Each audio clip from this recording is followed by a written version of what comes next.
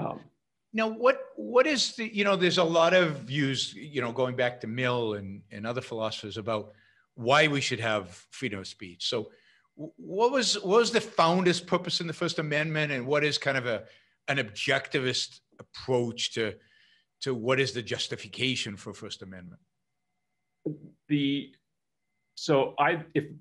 if you're bringing in Mill, the big distinction is it an individual right, or is it something granted to individuals because it's viewed as kind of serving, advancing some kind of social or public good? And Mill, we can talk about Mill in a minute, but he's more on the second axis. Whereas I think when you're getting the First Amendment, this is earlier than Mill's writing on liberty. It's coming out of the Enlightenment. Mill is a post-Enlightenment figure. The Enlightenment is much more at an individual level, so that as an individual, you need the freedom to be able to survey, consider, evaluate, weigh every argument, every idea being advanced, so that you can figure out, you as an individual can figure out, what do I actually think is true or not?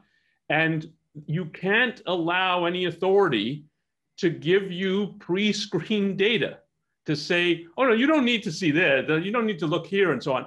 That you're no longer, if you're on a quest for knowledge, if you allow someone to do that, that you literally, like, you'll be put in jail if you want to read Galileo's text, that is, you're surrendering the very quest for knowledge if you grant government that kind of power. And the Enlightenment, Enlightenment means knowledge. What's illuminating you is knowledge, and you need a reasoning mind to reach it.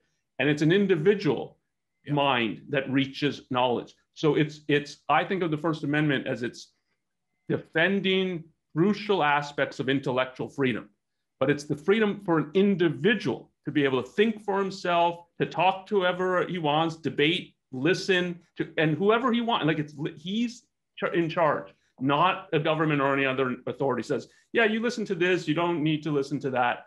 And so it's not skepticism. It's not, and there's an element of this in Mill's argument, that it's like, who could know and who could, so you have to leave every viewpoint. And so there are viewpoints that I think are wrong, irrational.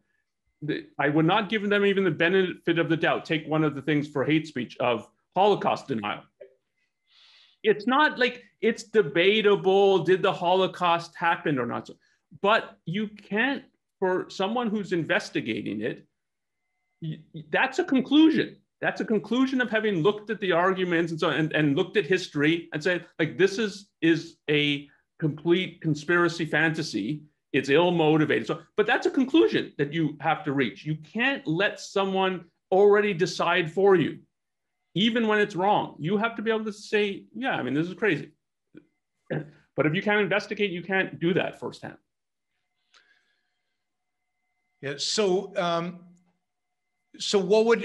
Mill's argument is more about truth coming out in a social context and the benefit to society? Yeah, it's a mixture of, this is my view of it. It's a mixture of some good points about what the quest for knowledge looks like and what it means. It's not dogma. It's conclusions reached by a reasoning mind. So you have to go through the process of reasoning, and you need a freedom to do that. But it's mixed with the real social element that, this is how truth emerges in the end, and this is good for society that it's happening. And the whole on liberty, and this is why Ayn Rand really disliked Mill's on liberty, is there's a plea to allow the individual to function, leave him free because he benefits other people. Not because he needs to be free so he can reach the truth for himself and his life and his values. It's other people will benefit if you leave people free to think, and particularly innovators and people, dissenters who stand kind of outside of society and often challenging it and so on. we're the better for it if we allow these people. So Socrates should be able to live, or Galileo, because he benefits other people. And so it's certainly not an individual right. And it's not an egoistic justification. It's not for your own pursuit of happiness you need this, which is what it is in the Declaration of Independence. It's, no, society needs some of these people, so we're better off if we leave them free. So this strikes me as, this is so closely related to the ethical views of Mill, certainly versus Ayn Rand, but even versus the views, the ethical views, or the budding ethical views of the founders. Yeah. In terms of where they. So how is this connected to Mill's views of ethics? Yeah. So I think it's definitely connected. The whole utilitarian perspective is, I'm the greatest happiness of the greatest number. If you're thinking of that from an individual perspective, it's the individual can pursue his goals, his values, his life, his happiness, only if it's really contributing to the greatest happiness of the greatest number. So morally, the justification for you living, existing, and so is the benefit to other people. It sort of includes you in the millions, but you're lost in the millions if you read Mill's Utilitarianism, which is actually very interesting to read. It's much more interesting than when you're taught utilitarianism in a philosophy class today. He's pretty explicit, and pretty explicit means he's explicit about the connection to Christianity. Huh. And he's not challenging the kind of Christian viewpoint that it's service to your neighbors, that's what makes you exalted. And so it's not about your life and your happiness. It's about other people. And if you have to sacrifice and give up enormous things for the sake of others, as a utilitarian, I'm not challenging that that's what moral virtue and heroism or idealism looks like. Yep. And that's true. It is akin to Christianity. And the founders, the whole idea of individual rights and the whole idea of viewing free speech is that kind of implicit egoism, even though they can't give it really voice? Yeah, I think it's implicit, and you will find some explicit formulations that, so even something like the pursuit of happiness, it's the pursuit of your happiness. So there's formulations that are very egoistic in that sense, that they're self-interested. It's about you, your life, your values, your happiness. But if you're asking at the level of philosophical doctrine, can they advance a theory about this? The answer is no. And when they're operating at that level, and this includes, one of the drafters of the Declaration of Independence, Jefferson, when he's operating at the level of what is morality, and he's now in sort of explicitly the philosophical realm, it's morality. It's not about reason. It's about you have a moral sense and you sort of know. And it's, in science, we have all this kind of argument and so on. That's not what goes on in morality. And it's a much more conventional kind of watered down Christian view.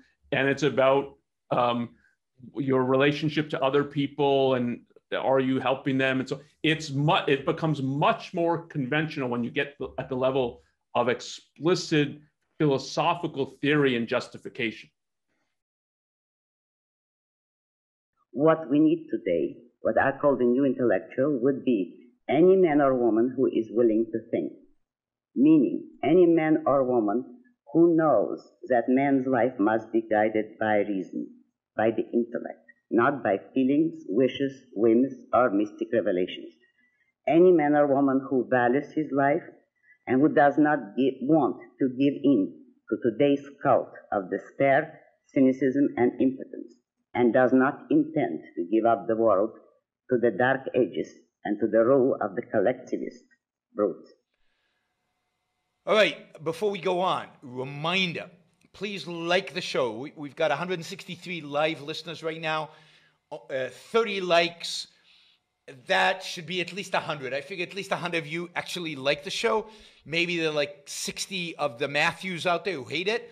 But at least the people who are liking it, you know, I want to see a thumbs up. There you go. Start liking it. I want to see that go to 100.